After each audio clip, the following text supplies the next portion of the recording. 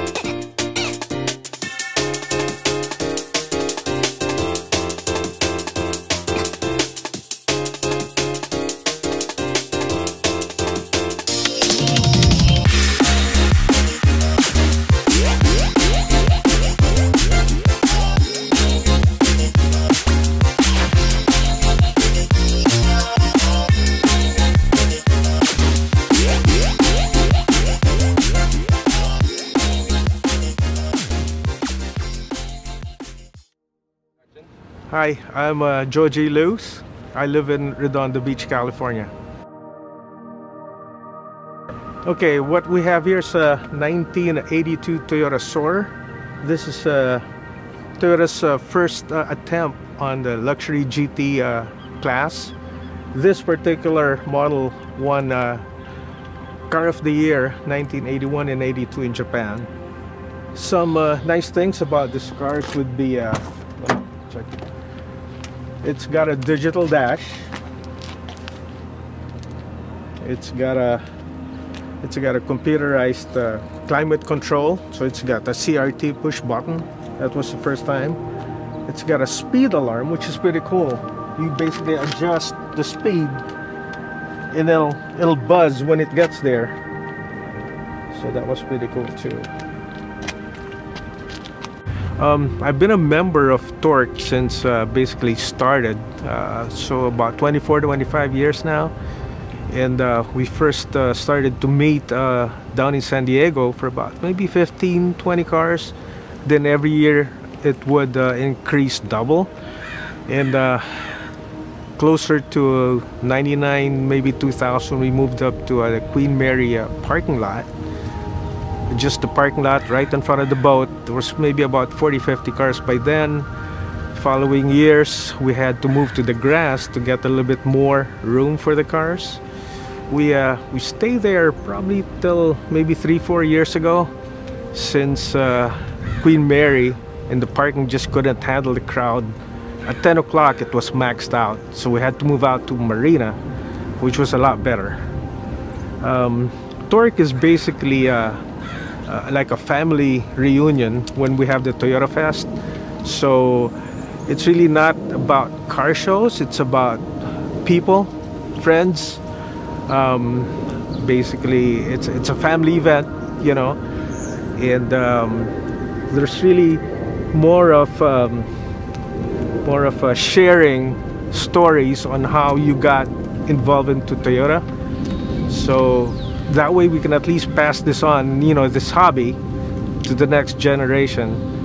Toyota Fest is actually an appreciation of the heritage of what Toyota did, and we wanted to preserve that. So we would always look into how the owner is involved with the car, how the car helped him out, you know, how it was good for the family, and basically how good the cars are.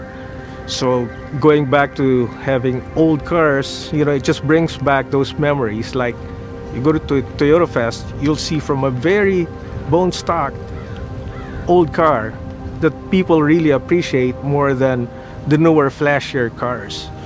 So it's not really more of a car show, but really a family reunion, you know, just kind of share the hobby with other families.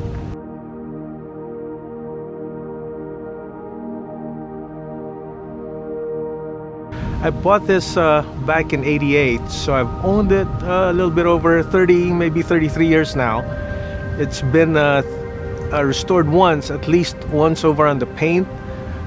Motor's been redone to get emissions. It was federalized in about 85 when it was brought in. So I'm basically the second owner of this car. When the first owner had it, he had it turbocharged and stroked to a 3-liter. And when I got it, I had to do all the bar certification to get it all smog legal. So we had to undo the turbo, but I kept the stroker that keeps it at 3.0. So it's pretty torquey. It's got basically a Gen 2 Supra suspension, McPherson in the front, independent rear, 4-wheel disc. They called it Super Luxury GT back then, and it was very popular to the younger executives in Japan because that was like the car to have. So basically the Soarer now is the Lexus SC series. So that's just one of the higher end of the models.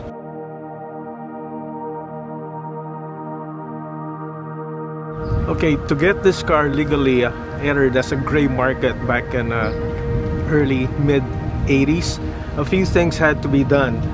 Basically the mirrors couldn't be on the fender, so we actually had to put the mirrors here, and there was a model that actually had them, so you can actually see some other marks from the old mirror. We also had to do the lights, the side marker lights had to be done too. Then inside the door you had to add reinforcement. On the dash, on the digital dash, it was in kilometers. So to get it legal, it has to be changed to mile per hour. So those are little things. Then on the gas filler, you also had to add that anti-spill. So that was another thing that had to be done. Same with the side markers in the rear, that was done too. That's to get them legally registered, federalized car. So it's actually all legal. And this is actually the only known first-gen Soarer that exists in the US. It's cars that you keep, you know, there's a special meaning to it, having been the only one. Yeah, and I use it like maybe 2-3 times a year. That's it, you know. Just kind of keep it restored and running, you know, keep its heritage, pretty much keep it as stock as possible. And that was the whole thing.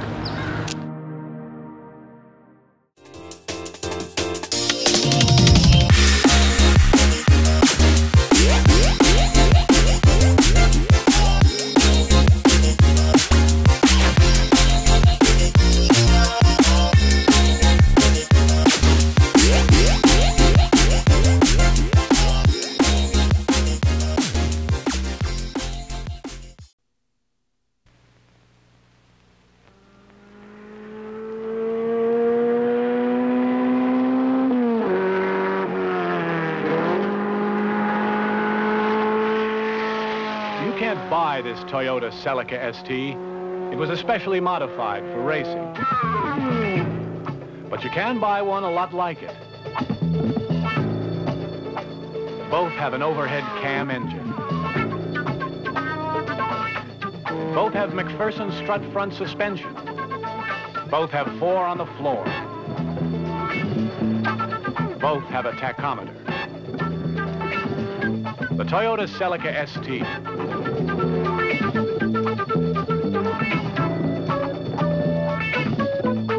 A lot of car for the money. See it at your Toyota dealer. See how much car your money can buy.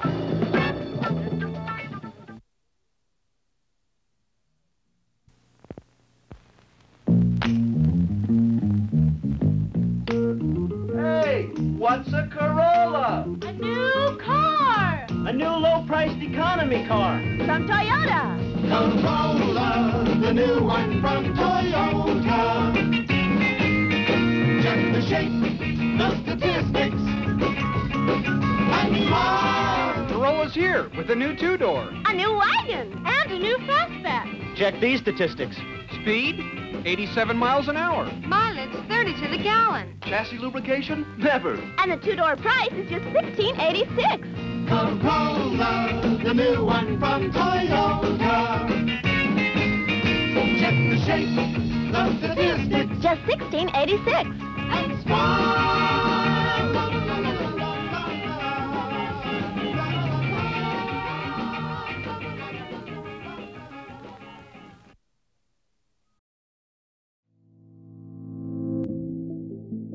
Well, the Toyota 86 is definitely one of my favorite, if not my favorite car in the Toyota lineup. And as a Scion racer, when we got out of the TCs, they gave us the predecessor, which was the FRS. And like so many times, as we take in a new car, we start getting used to it, trying to understand what its strengths and weaknesses are, and what we can do to make it better. It wouldn't be DG-Spec if we didn't do that.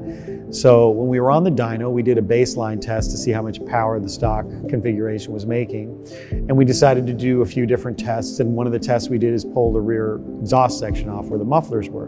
And it was actually really pleasant sounding, not annoying, not like, oh my God, it's so loud, we can't ever drive like this. And we saw some horsepower there.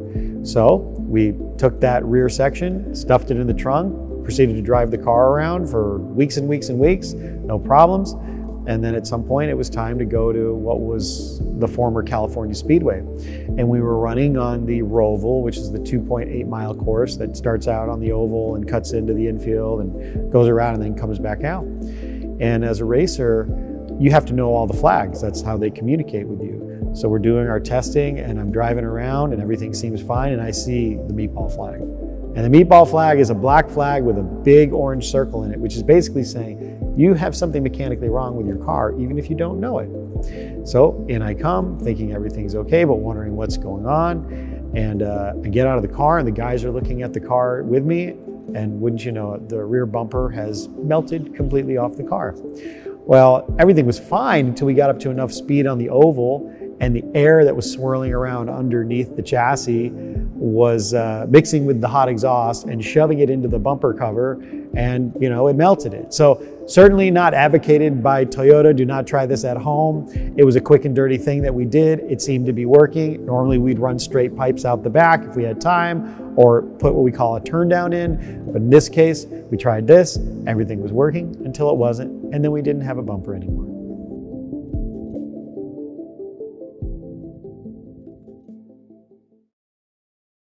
No. Behold the doubting Thomases. No. They don't believe anything you tell them about cars. Absolutely not. They don't believe you can get a real sporty car that's affordable. Then we showed them the Toyota Corolla Sport Liftback, the real sporty car that's truly affordable. Come on. How can Corolla give you so much for so little? It's just a Toyota tradition. We believe. We believe. We believe. Oh, what a feeling. We believe. Toyota.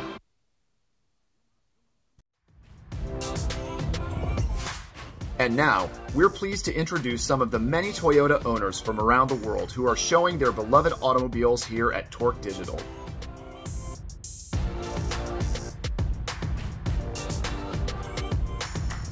Kicking things off, we present Michael Peña's 1966 Corolla KE10.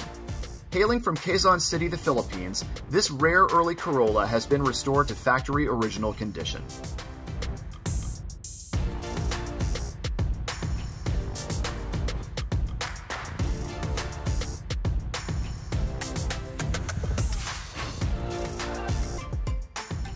Also coming to us from across the Pacific is the 1974 Celica belonging to William Simpkins of Longwarry, Australia. Almost nothing is stock on this former track car, including its engine, a swapped 3TC.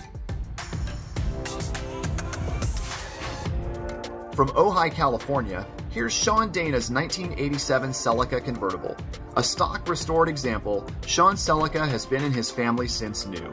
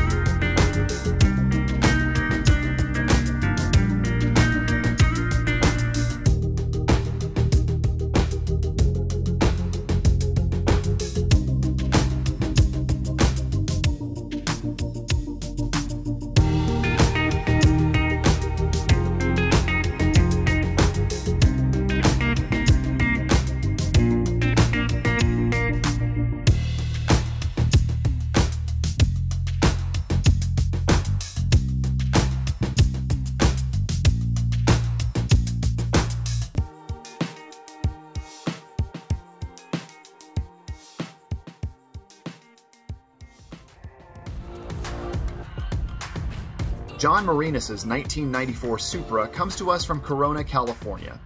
Virtually every component on this Supra has been replaced or modified, from its top-secret wide-body kit and carbon fiber hood to its heavily built HKS 3.4-liter stroker. Modified with a different purpose in mind is Tian Yuan's 2018 Tundra.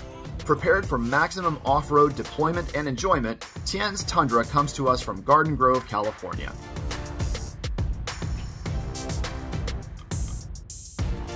Perhaps the spiritual ancestor of the Tundra, here's Jesse Hernandez's 1970 HiLux pickup.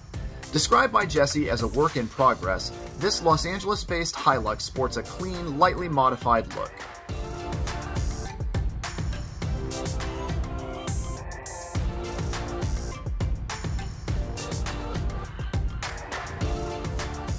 Also presenting a HiLux is Walter Nunez of Stockton, California, with his modified green 1973 model. Proud owner of this truck for 8 years, Walter has replaced the interior and wheels and has lowered the suspension in classic mini truck style. Hello, my name is Walter from Stockton, California. This is my HiLux 73 with the 18RG.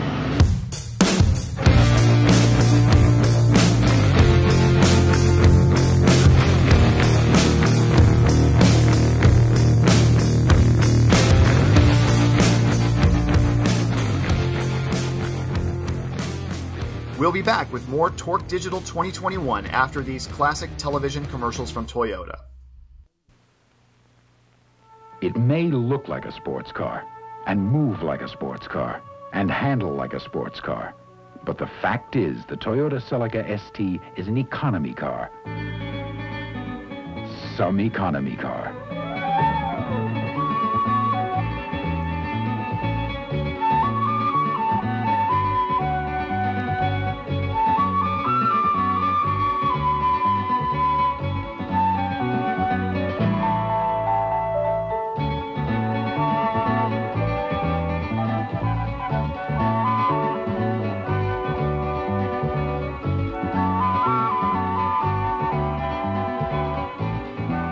Toyota Celica ST.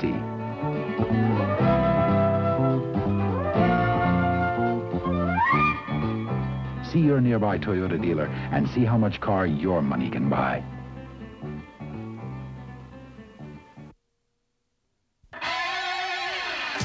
You can't have Isaiah's moves. You can't have his speed. Speed. You can't have his Style. You definitely can't have His mom. But you can have his car. The 1992 Toyota Celica.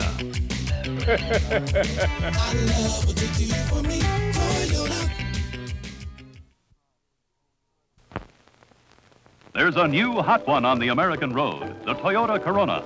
And the editors of Motor Trend report Corolla is miles ahead of competition in performance. Delivers 90 horsepower, twice the power you'd expect from a car this size. Goes over 90 miles an hour, corners like a sports car. And yet, most owners tell us their Corolla gets more than 30 miles per gallon. This new hot one flattens the hills, passes the slow and pokey, and does 0 to 60 in 16 and 7/10 seconds. Goes fast and stops fast. Large self-adjusting non-fade brakes are just one of a host of no-cost extras.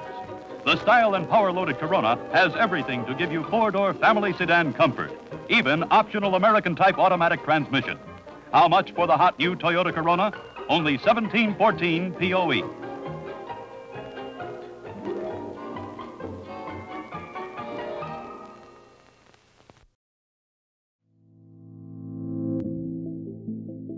The RAV4 V6, even though it was only sold from 2006 to 2012, remains one of those vehicles that's really held fondly in RAV4 enthusiast minds and also in Toyota enthusiast minds. It led the lineup for a few years there. So much so that when we were doing focus groups and customer interviews for the current generation RAV4 in 2017, people would ask us, hey, when are you bringing back the RAV4 V6? I had one, or my mom had one, and they thought it was really cool. At that time, we didn't have any plans to do a higher performance RAV4. We had the gas and we had the hybrid, which taps out about 220 horsepower. And while they're good, they don't really create that level of desirability and passion that the V6 RAV and also the RAV4 EV that we sold during about the same time period did. So as we're thinking about what the most premium RAV4 could be, we thought, how could we blend the worlds together and do a high performance version and also an electrified version that set the bar really high for the nameplate and the brand and the segment. So as we were kicking these ideas around with chief engineer and his development team, we decided to build the Kobe beef of RAV4, something that was just super desirable and sit at the top of the lineup. So it would have been easy to do just a pure performance version, but at the same time, we also had to balance our compliance tasks for fuel economy and emissions. So we had this really big compliance burden and also wanted to push the performance envelope. And as we were looking at powertrain combinations for this vehicle, we had some that pushed the compliance lever a little bit further, had a little more EV range, a little bit less emissions, and we had some options that gave more performance, faster to 0 to 60, more torque, and we chose the higher performing editions and continued to push design and R&D to build the Kobe beef and give us more EV range and truly be the best of both worlds and blend that RAV EV and that RAV V6 together. And I think the product that we came up with shows really well how you can do both. You can do a new high technology compliance powertrain that doesn't have to be slow. It can be engaging and passionate. And we built RAV4 Prime only on our sport grades, only on SE and XSE, so the chassis tuning is there too to make it truly fun to drive, engaging. And if it weren't for Supra, RAV4 Prime would still be the fastest accelerating car in our lineup. It's a great way to harken back to this car behind us.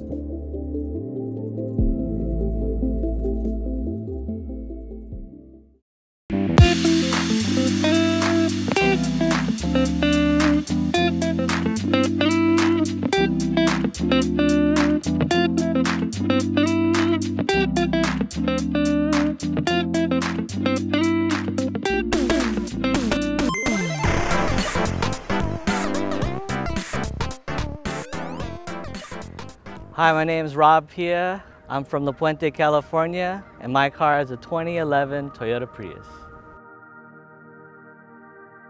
TOYOTAFest to me has been a wonderful experience, meeting Toyota owners from all over the world. I first attended my first TOYOTAFest in 2016, the last year at the Queen Mary, and I've been going ever since. If you may remember 2019, some might remember my car as a taxi cab. I had been inspired by the Japanese taxi cabs, and I wanted to do something fun. So TOYOTAFest is really about fun, making new friends, hanging out with old friends. So I brought here today my 2011 Toyota Prius. Let's check it out. So this car is my daily driver, and I have in my blood, I love to modify cars, so I'm going to modify a Prius no matter what. So what I did, some research. I was only going to put just simple basic wheels and then lowering springs. And then I saw a culture in Japan of hybrid culture, and I was amazed. Wow, they have a huge aftermarket support there. Rodney was actually one of my first inspirations stateside when I saw his Prius. I'll show you some of the stuff I've done throughout the years with the help of friends and family, of course. Without them, you know, I wouldn't get it to this level. It was really a joke at first. Oh, I'm gonna modify this car and put some wheels. And personally, I like the VIP style, so OEM plus. So my vision with this was to do a VIP style OEM plus Prius. Inspired by Japan, so a lot of the parts are actually Japan factory parts, spec only in Japan. With the headlights, these come off the Prius G Sport in Japan. It's a Japan spec only, so they're LEDs with the HID headlamp my friend Sean installed. And in Japan, there's a culture of USDM. So I didn't want to spend a lot of money modifying the car. Everything I wanted to do with this car, as much as possible, I wanted to make with secondhand parts. And I met a guy on Instagram who wanted to have USDM style. So I had the idea, okay, so why don't we start with trading parts? So I started trading little parts like the visors and gained the trust with him. So I basically have his car on my car and he has my car and his car parts. With OEM Plus, I tried to choose Toyota parts. So Modelista is a division of Toyota. The front lip is a Modelista kit. I kept the theme Modelista throughout the entire build. Front lip and rear lip are Modelista, stock side skirts. I tried as much as possible to get everything Japan spec. I'm just a JDM fan that way. Anything I could get, like these turn signals, they light up when you walk to the car. Window visors are genuine Toyota Japan. And then any other little chrome pieces, they're either genuine Toyota or aftermarket. So I wanted just a clean, simple look. I didn't want it to look fast because these aren't really fast. So a VIP inspired look. Very simple, clean. Pinstripe is from Junction Produce. My wheels are Wed's Maverick wheels, 18 by 8.5, and plus 38 all around. Like, the wheels are really something that makes or breaks a car. And the way I build cars is I like to Photoshop mock it. So what I did is I've Photoshopped these wheels on, and these were the winners. Interior, I kept it really simple. Now with the interior, I tried to find anything I could that's Toyota. So even down to the pedals, I use an IS 300 pedal with the Lexus CT200H. Big modifications here are the steering wheel, and my head unit is actually an iPad mini, which my friend Sean had made a bracket, and we fit the iPad mini in there and ran the wires to the auxiliary. The half seat covers were also inspired by my Japanese build with the taxi cab. When I had the graphics, I had all the I had created it from Google Images and recreated it on Adobe Illustrator to have all the graphics down to the little stickers here and anything related to the taxi cabs in Japan. The back is also simple. I have the Modelista lip. Everything here has a little Modelista touch to it. I bought the little emblems. The Modelista tips on there are genuine Toyota Modelista. And the spoiler is from Aim Gain. And the antenna is also Toyota Japan. The air suspension on here is from Air Runner, based in La Habra. And it's just the basic version of the air suspension. Rodney had the super lows.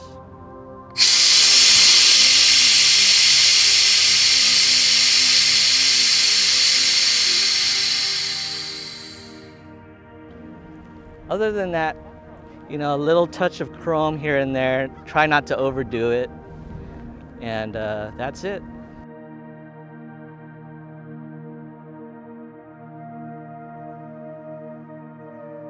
So when I built this car, I really wanted to challenge myself. Hey, I want to do something different. And I saw what Rodney was doing and other Prius chat members. And so you can really make this car look awesome. And it's great nowadays that I'm seeing more and more of that. And I want to continue to see that, you know, in the coming years. So that's it. Thanks a lot for checking out my Prius, and I'll see you at Toyota Fest.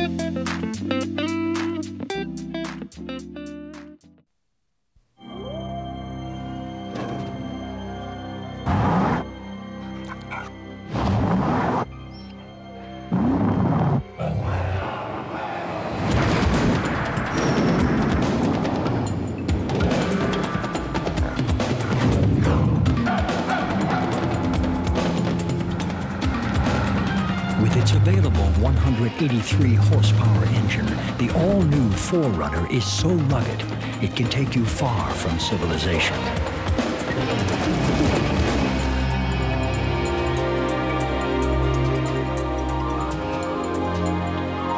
Which is ironic when you consider that with its immense, well-appointed interior, civilization is never all that far away.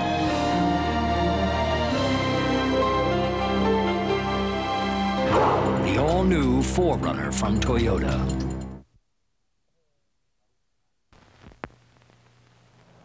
The results are in. A nationwide survey of thousands of imported car owners.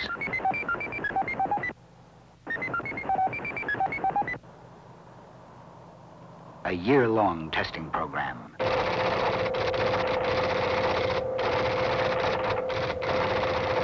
And from it all, Road Test Magazine has selected Toyota Corona as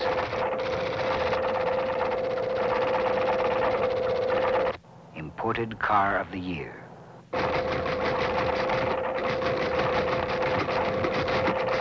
Before you buy your next car, look into the import pick by owners and automotive editors. Toyota Corona, Imported Car of the Year.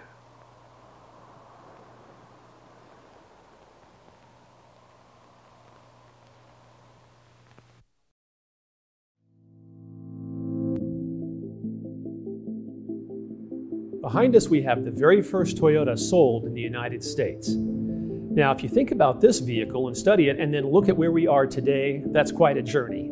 And it would be easy for me to sit here and say, well, we got there by enhancing production techniques, using new materials, new designs. That's all true. However, the overarching topic here that connects everything all these decades is testing. Testing and development. And did I say testing?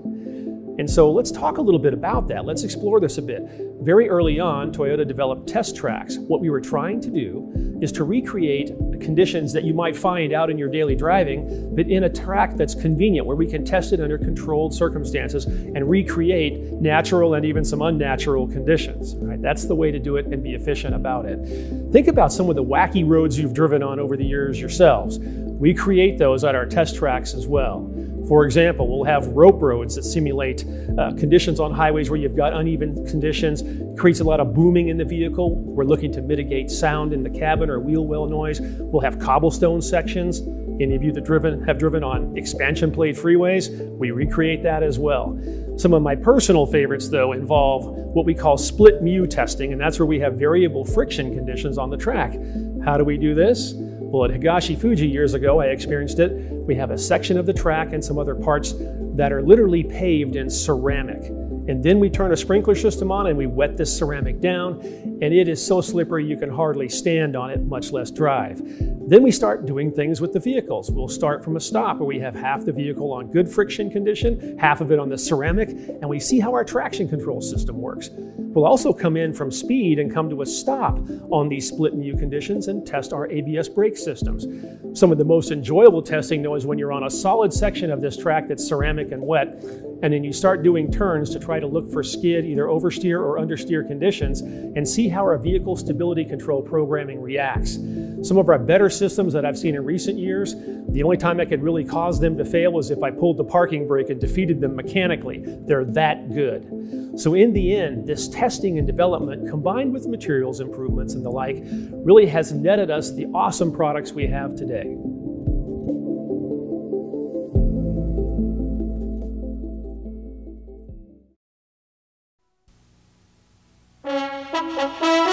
Presenting the new Toyota Supra and Dan Gurney. It takes the right stuff to make a great performance car. Come ride with Dan Gurney and see. It's quick off the line and the power just keeps coming on. That's the twin-cam, 6-cylinder fuel-injected engine talking. Now let's see the independent four-wheel suspension in action. Very nice. Handles well. The big tires and rack and pinion steering have a lot to do with that. And it also performs inside. Take a look at this wraparound sports seat. And the convenience of having everything where you can see it or touch it. But the new Supra has much more. It has heart. It has the right stuff. Nice brakes.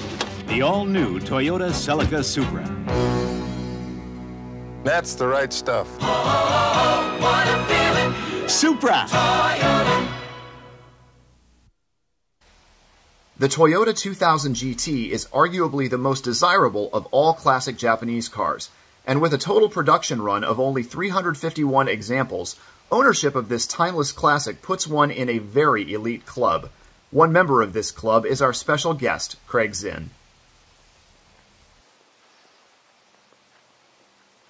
Hi, I'm Craig Zinn, and welcome to the Toy Room.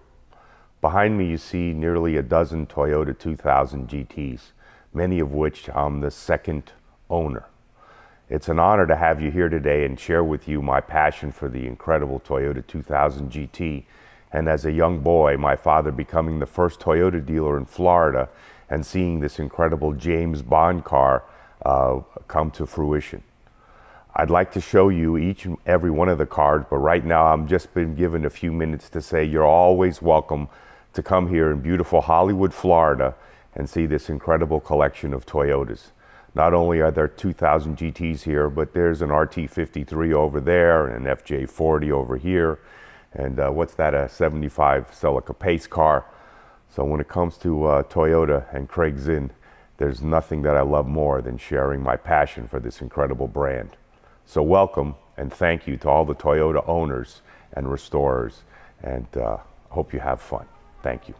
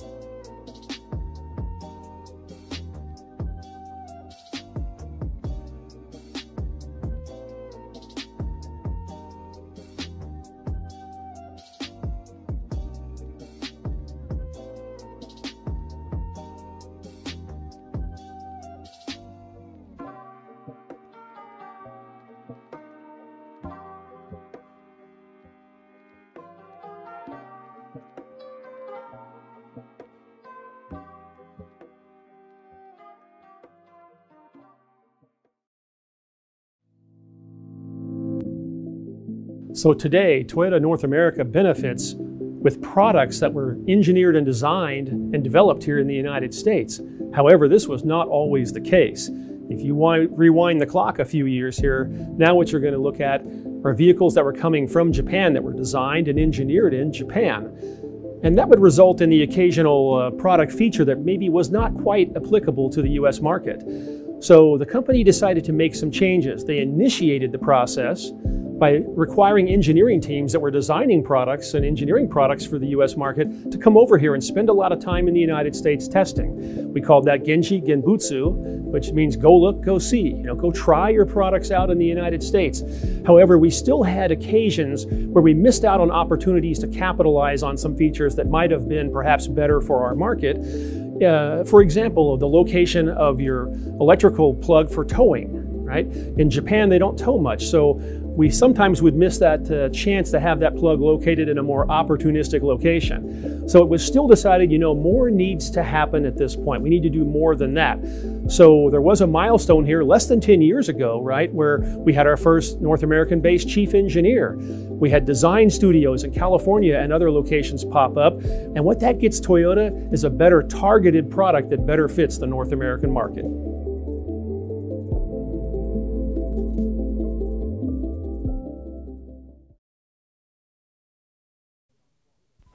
For those who believe hood ornaments make a statement about quality, Toyota presents our newest ones, the J.D. Power and Associates Awards for Initial Quality. This year, 3 Toyotas were ranked best in their price class. 5 more ranked best compact or full-size vehicle. In total, 8 Toyotas were ranked best by their owners, more than any manufacturer in the history of these awards. Toyota quality, it's the most powerful statement we can make.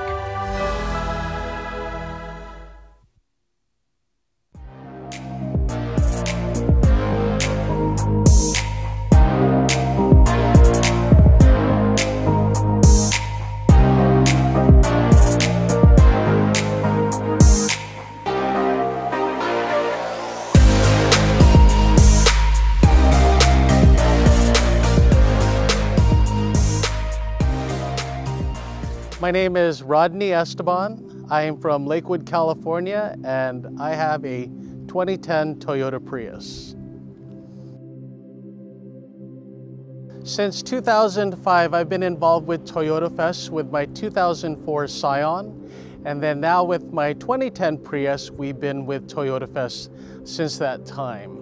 In 2004, I participated in my first Toyota Fest event with a 2004 Scion XB. Since that time, I have now a 2010 Prius, and we continue to be an active member and participant at Toyota Fest. We're very excited to celebrate the 25th anniversary of Toyota Fest this year. Behind me is a 2010 Toyota Prius that I have been working on for over 10 years now. It has been modified beyond your typical Prius. It's not your typical grandfather's Prius, as you can see. It has an air suspension, audio system, full interior leather, and as you can see, it is something that you don't see with over 5 million hybrids worldwide. I chose the Prius as my next vehicle to modify because the alternative fuel vehicle needed a disruption. It needed a new vision of how this car can be accepted into the mainstream. Unlike your typical grandparents' vehicle, I wanted to show something that was totally different for Generation X, Generation Y, Millennials, and Generation Z. So as you can see here, there are many things that I saw in Japan, which they already had a following. And I wanted to bring some of those products here to the United States. As you can see, SSR wheels, I am running the 19x9 SSR Reiner Type 12s. That is an all-around size fitment for this vehicle, just enough clearance so that it tucks nicely in the wheel well. The body kit that I have on here is also a part from Japan by Mode Parfum. This is a full replacement bumper for the front and the rear, as well as the side skirts. If we go into the back, the Mode Parfum product line continues with the dual exhaust, fully functioning. I also installed rear fog lamps, and up on top you can see the rear cargo box, especially from Racks, U.S.A. That cargo box you can open up on both sides, and it has a nice aerodynamic design which flows very well with the current Prius design here. Continuing in the vehicle, I have an Air Runner air suspension for this car. It is a specific air suspension for this particular vehicle. There are two suspensions available. This one is the super low air suspension by Air Runner.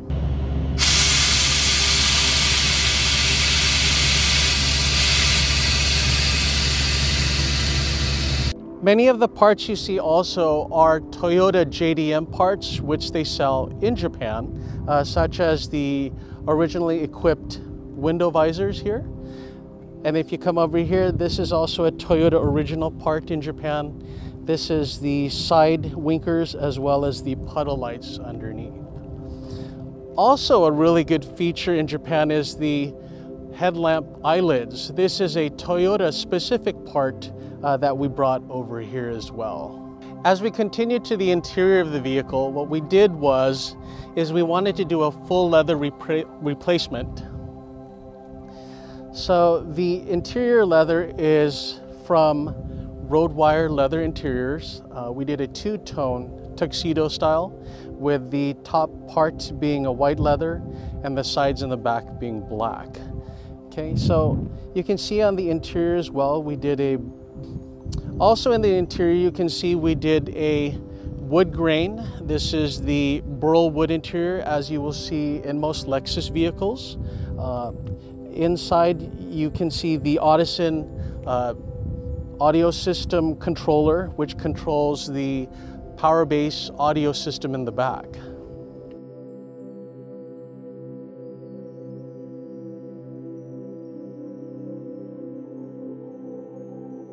With over 40 years of owning Toyotas in our family, Toyota has always been a symbol of tradition for us, and we are very much excited to celebrate 25 years of Toyota Fest here in Southern California, and we'll be there. We'll see you there.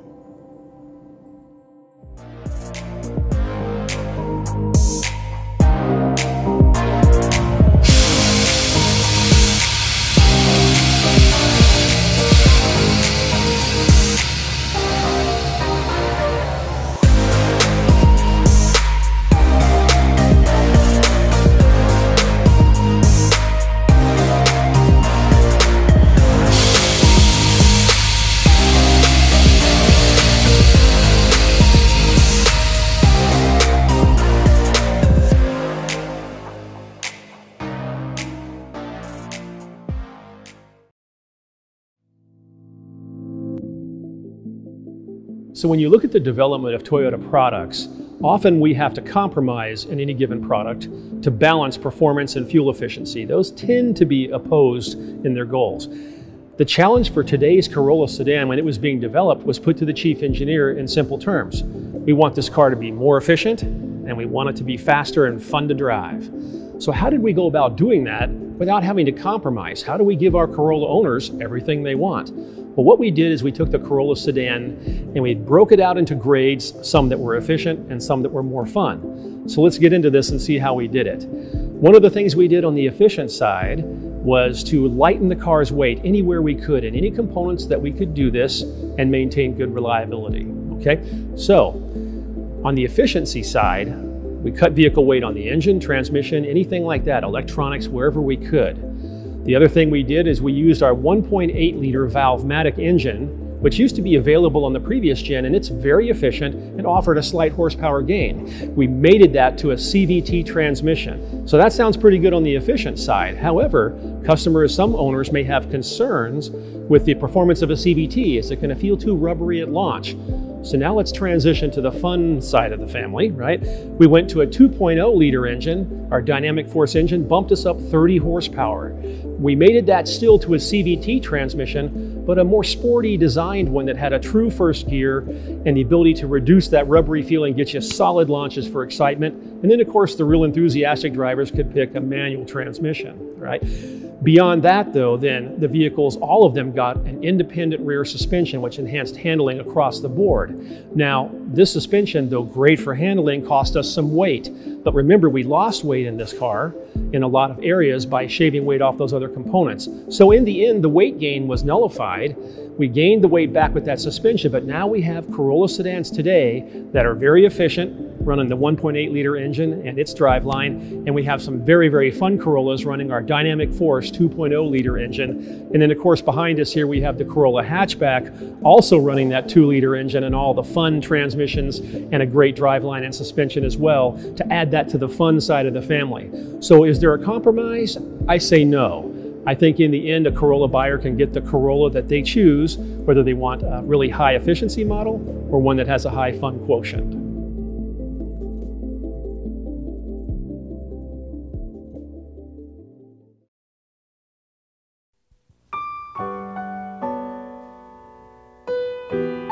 My wife can't understand why I don't sell it.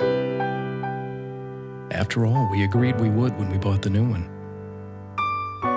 But every time I look at Dad's old Corolla, I remember the first time he brought it home. I'll never forget it. Well, what do you think? He was so proud. He said, these cars are built to last. And he was right. Now, how do you put a price tag on a memory like that? The Toyota Corolla, over 15 million happy memories and still counting.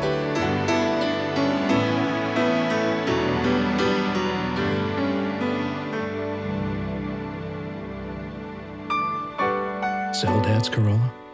I love you, Dad. I love you too. Sure, I'll sell it. For about $1 million.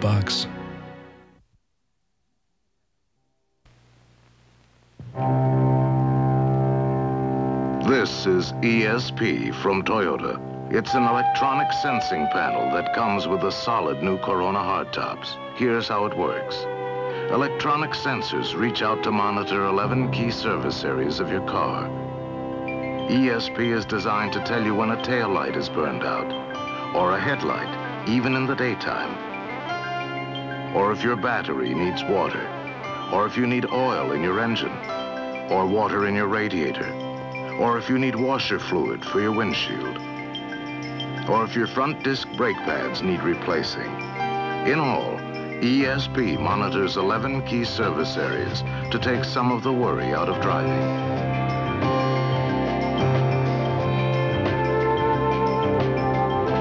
ESP, another innovation from Toyota, small car specialists for 40 years.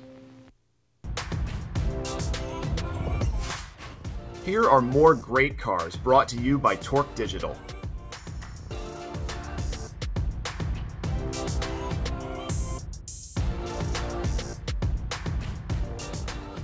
From Asahikawa, Japan, here's Sasaki Masahiko's 1984 Corona hardtop. A rare sight even in its native homeland, Sasaki is the second owner of this original survivor Corona.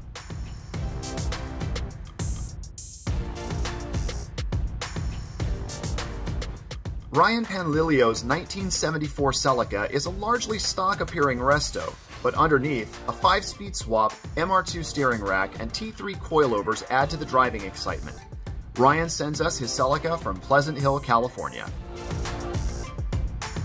This 1982 Hi-Ace, owned by Henning Dirkelboten of Nesttun, Norway, was formerly a fire engine in a small Norwegian town, and has traveled less than 15,000 kilometers since new.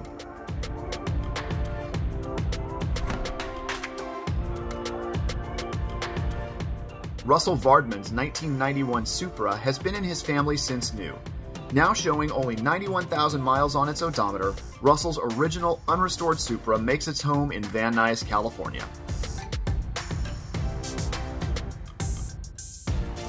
The Philippines' tradition of high-performance Toyotas is alive and well with Robert Tan's supercharged 2010 Yaris coming to us from Pasay City. Its modifications include extensive use of carbon fiber components.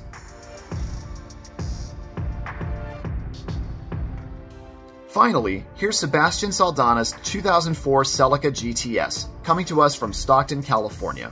It features modifications practically from bumper to bumper, including comprehensive body customization.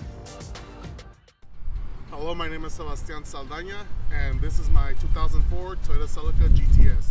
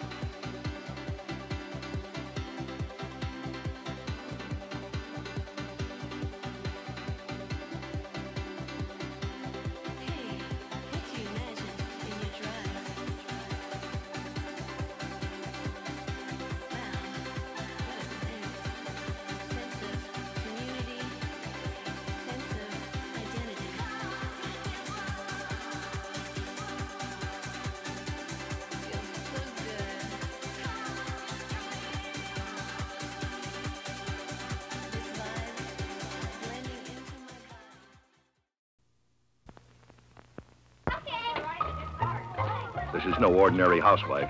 This is no ordinary car. This is the new hot one, Toyota Corona, the family-size fun sedan. And this is Lee Breedlove.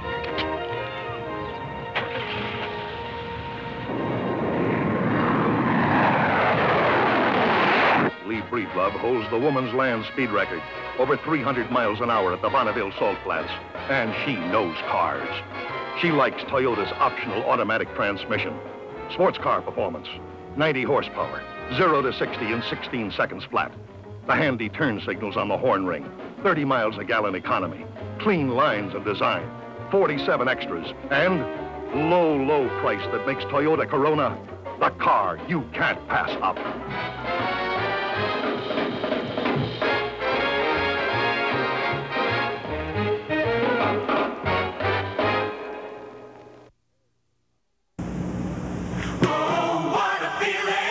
Toyota feeling, the fun of a sports car without the tortures. Traditionally, sports cars have been somewhat inconvenient and somewhat temperamental, but suffer no more for the sake of fun. The Toyota Celica Supra. Talk about comfort, air conditioning, and a lot more is standard. And 6 fuel-injected cylinders deliver power with Toyota efficiency. The Celica Supra.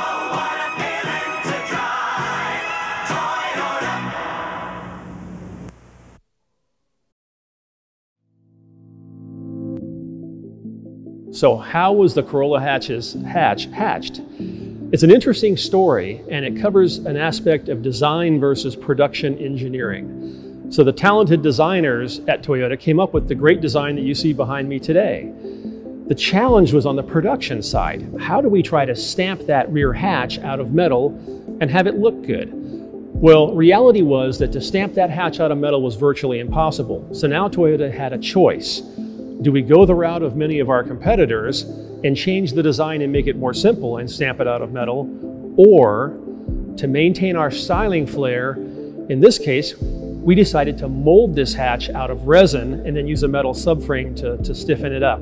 So what we get there is a no compromise design look to the car. And oh, by the way, the hatch is lighter than a metal version of that hatch. And as we know, light makes right in vehicle performance.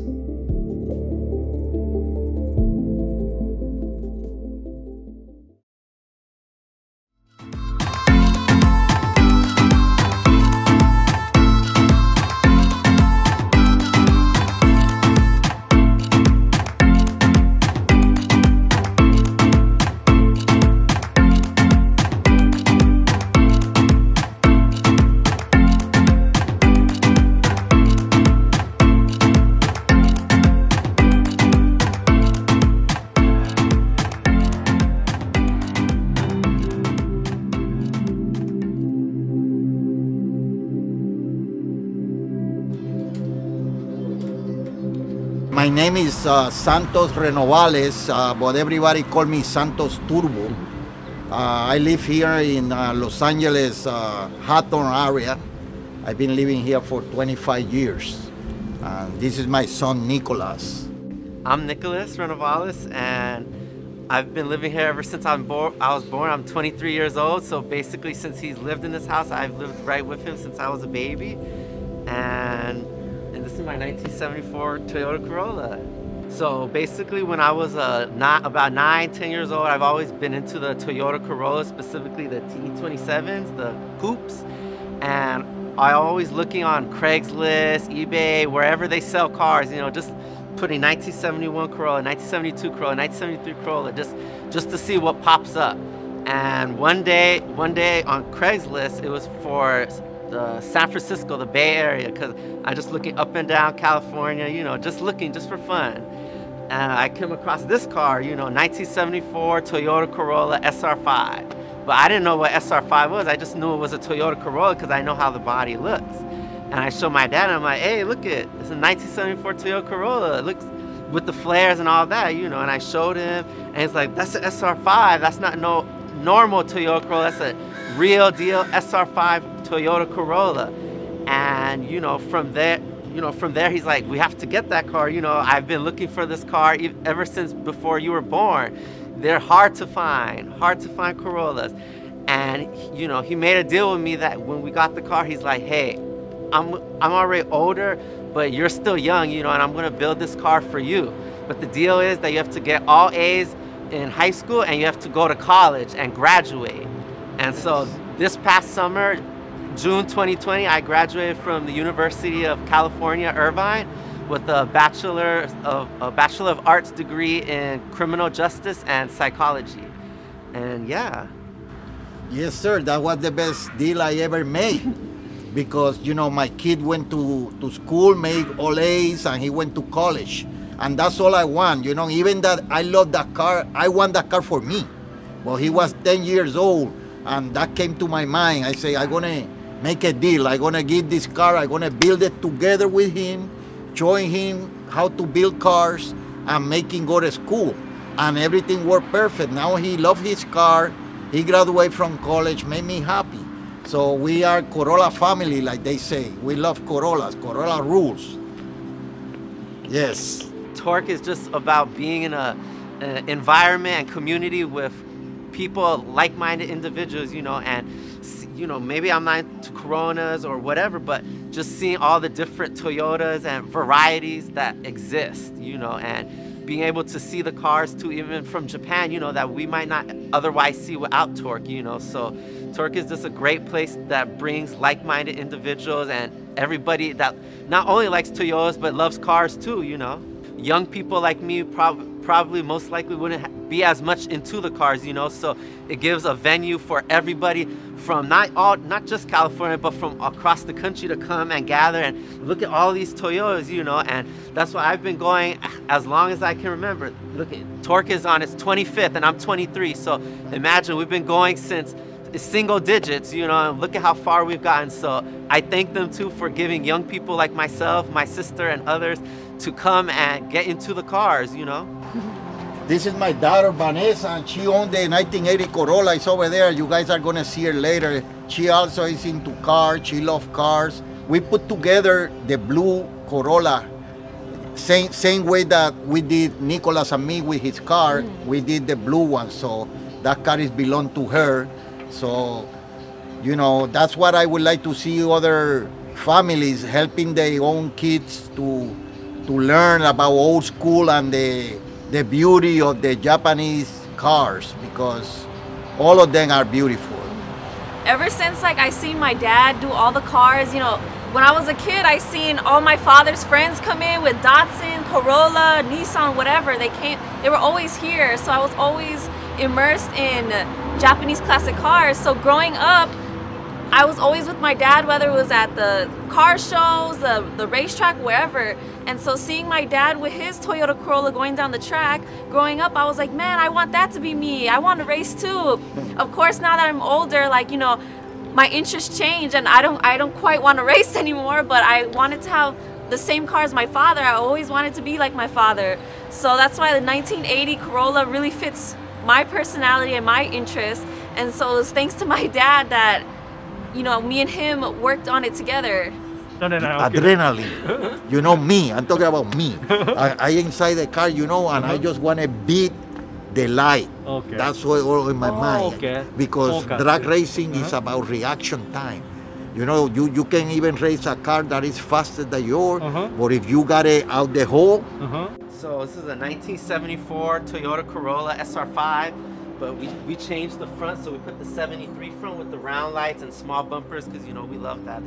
That's our favorite, the small bumpers and round lights. And, you know, 73 in USA only 1 year with the round lights, so everybody wants the round lights. So I've always wanted a 73, so that's why I put it, because my dad, before this car, he had another 1973 Corolla. It wasn't SR5, but it was a regular, same thing style, coupe, TE27. And he sold that car. And you know, it happened to be orange too, and I really loved that car. And I was really sad about when he sold that car. So that's kind of the backdrop and backstory and inspiration for why we have this car now, you know, because he knows too I was really sad and down about that car. So that's why this one is, you know, where it is now, you know, and a lot of the elements and style comes from that previous car that we sold. Here we have the bill of specialties, 15 by 3.5, you know, 5, and we convert the axles to, we convert it to 5 lugs, you know, with GTS brakes and, you know, drilled and slotted drilled and slotted, and then you have the SR right here. This is from a 73, but we converted, you know, to make it look like a 73. And you have metal flares right here, and then you have right here you have the red line for the black seats, rear poster, and then we have right here the wood console, you know, with the tachometer, and then in the back we have 245, 225, 45, 15. You know, we like drag racing style, you know, so we have skinny in the front and rear and fat in the back, you know, almost like a race car. So that's one of my favorite parts about the car is the skinny in the front and fat in the rear, you know, because out here in the West Coast you don't see too many cars with that style, you know, and that's kind of representative of my culture, you know, where we come from, Puerto Rico. So over there we like the cars like this style, you know, so that represents us. So under the hood is a 3TC turbo, so the motor's from a 1980 Toyota Corolla. And the bottom end is well built, you know, Arias pistons, chromoly, powder rods, and, you know, CT26 turbo from a Supra. And, you know, nothing special, you know, and we made 250 on the dyno at 16 pounds. And, you know, it's just a nice little cruiser on the street, you know, running on pump gas, 91, you know, so, you know, you step on the pedal and whoosh, you know, you feel the boost, you know, so 3TC rules, you know, this is where it's at, you know, old school. So I just want to give a special message to my dad, Santos, because, you know, without him, this wouldn't exist, you know, and part of like what my day-to-day living, you know, is immersed in all the cars, you know. Without the cars, you know, I find it hard to picture what a hobby outside of the cars would look like, you know. So I want to thank my dad for, you know, building this Toyota with me, you know. Starting point was TORC, you know, and just going to the shows and seeing other people's car, you know, and you dream and you see and you're like, wow, I want to have one, I want to build a car like that, you know, my style, you know. So maybe when I come to the show, then I can inspire another generation of kids and students to, you know, follow in the footsteps, you know.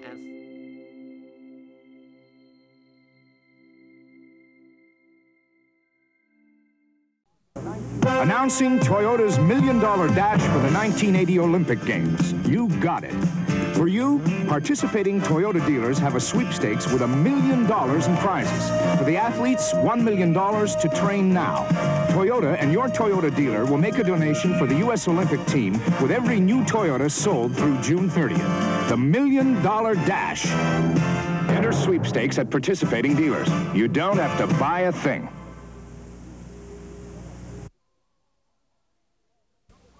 Look, out on the lawn. It's a barbecue. It's a raft. It's the kids. This looks like a job for Toyota Wonder Wagon. The 1987 Wonder Wagon, able to carry cargo and up to 7 people in a single trip. Able to switch to 4-wheel drive. Able to turn on a dime. Even able to make ice. If your wagon can't do this, it may be a job for Toyota Wonder Wagon.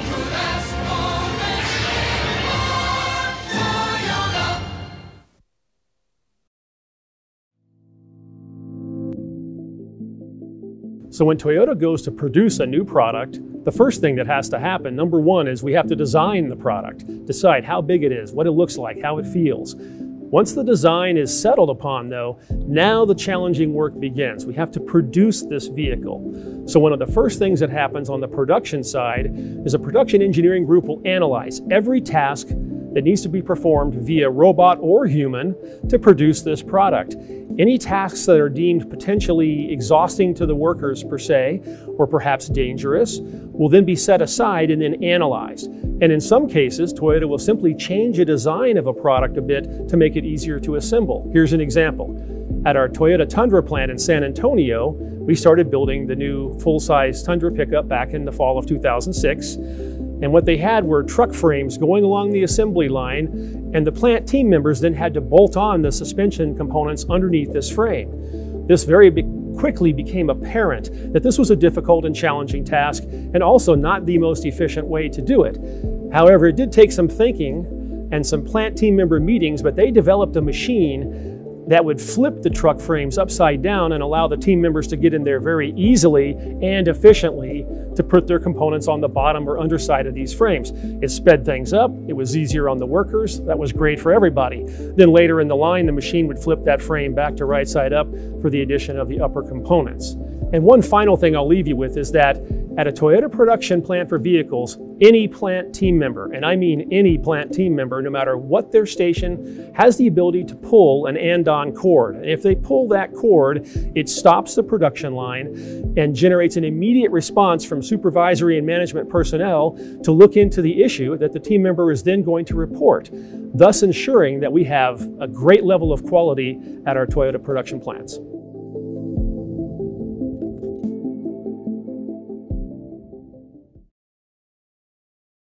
Thanks again to all who participated in Toyota Fest's 25th anniversary show, and also in TORC Digital. And thank you for watching our Day 1 coverage. There's more to come tomorrow. See you then.